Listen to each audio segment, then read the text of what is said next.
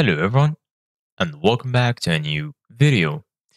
In this video, I'm gonna show you guys how you can change hair color on Gimp.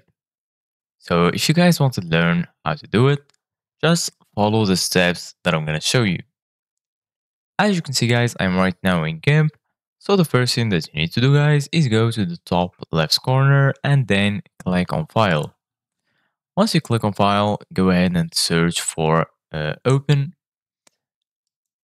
and then click on it. Once you click on open, search for any image that you want to add. So, for example, I'm going to add this one, click on open, and then as you can see guys, now the image is added. So basically guys, in order to change the hair color, there is a lot of methods. So the method that I'm going to be using right now is by the free select tool. So I'm gonna go and click on free select. So now we're gonna go to, once you go to the free select tool, zoom a little bit on the image and then make sure to select the hair.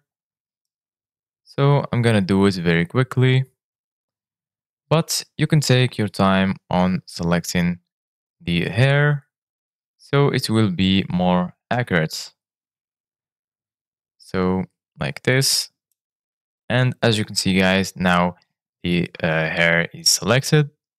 So once you select the hair, go ahead and click on edit and then click on copy.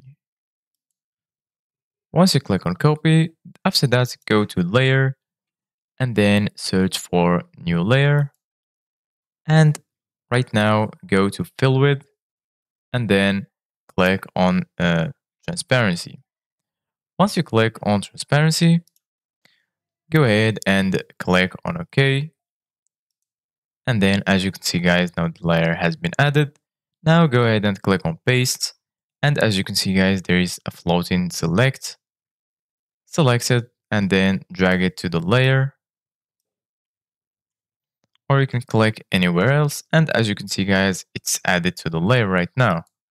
So the last thing that you need to do guys is go to colors, search for colorize, and then you can change the color. So you can click right here on color and then choose any color that you want.